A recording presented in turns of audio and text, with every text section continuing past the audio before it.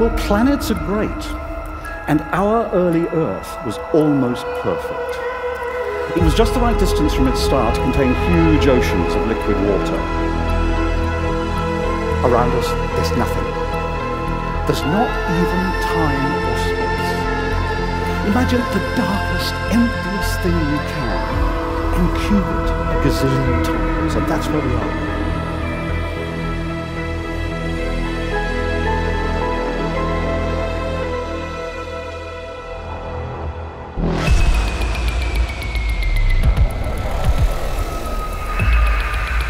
We shall send to the moon 240,000 miles away from the control station in Houston, a giant rocket.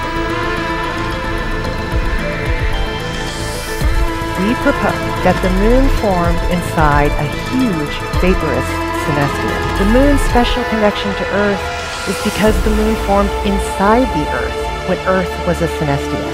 The moon could have orbited inside the synestia for years.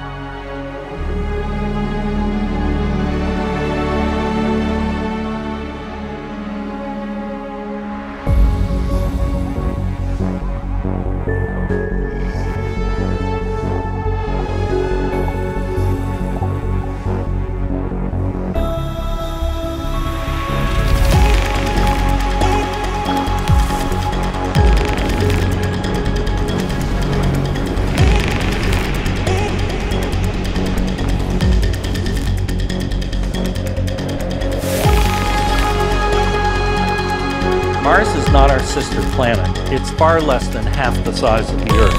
And yet, despite the fact that it's smaller, the surface area of Mars that you can stand on is equivalent to the surface area of the Earth that you can stand on, because the Earth is mostly covered by water. Early Mars had a thick atmosphere, it had lakes, it had rivers, and it had an ocean that covered most of the northern hemisphere.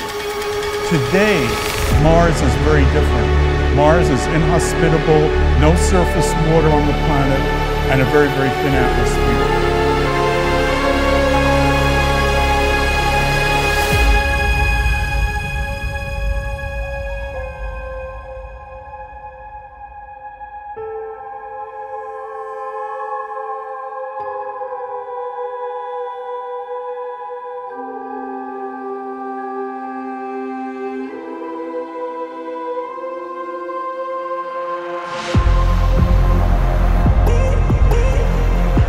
We can use inflatable pressurized buildings as well as the landers themselves.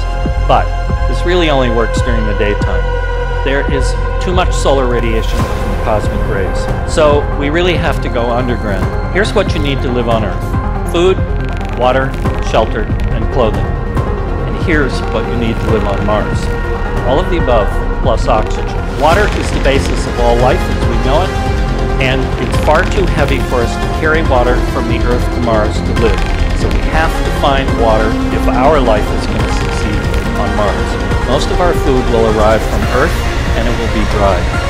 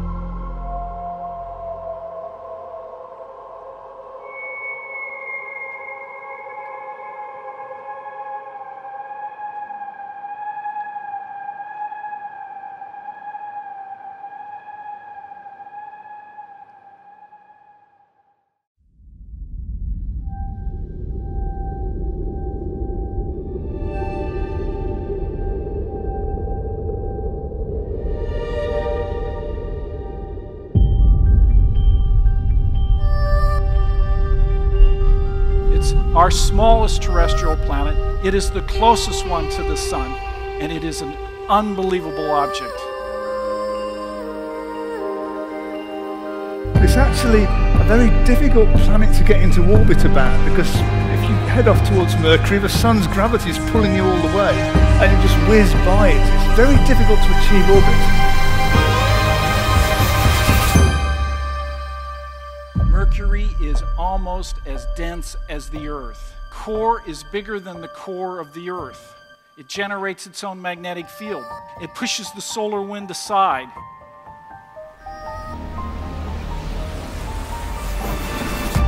We know that Jupiter, once it formed, must have had a profound effect on the formation of the other planets in the solar system, including, of course, our own Earth and the sources of our own existence.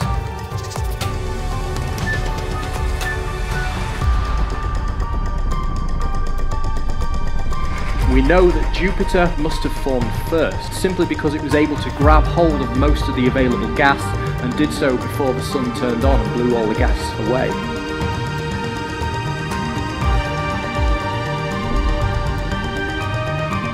To put it in context, if you were to scrape together all of the mass in all of the other planets, moons, comets, asteroids and other assorted lumps of rock in the solar system, you still wouldn't have half the mass of Jupiter.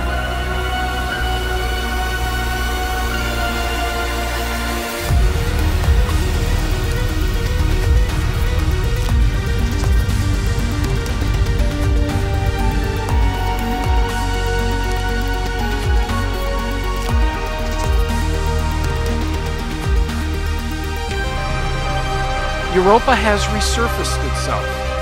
The gravitational interaction between the planet Jupiter and this moon and the other moons, the other Galilean moons, produces heat in the interior, and it melts the water in this moon. That underneath the ice crust that's shown here is an ocean, and that this ocean contains more water underneath the crust of Europa than we have water on the surface of this Earth.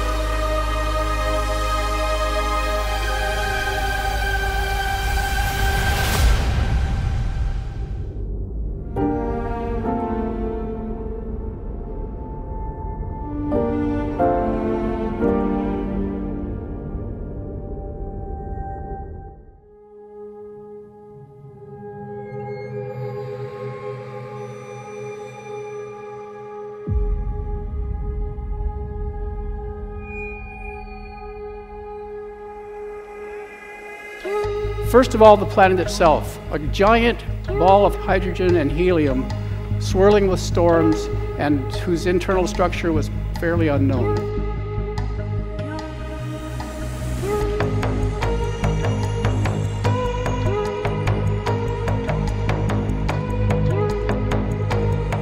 The Saturn system is a rich planetary system. It offers mystery, scientific insight, and obviously splendor beyond compare. In fact, just studying the rings alone, we stand to learn a lot about the disks of stars and gas.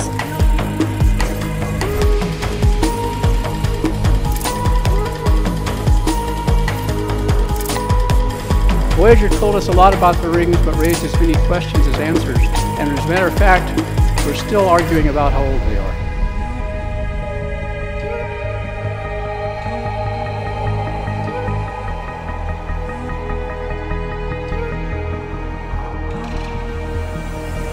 It is the only object in the solar system that we have found that has liquid on its surface. It's not liquid water, it's liquid methane and ethane.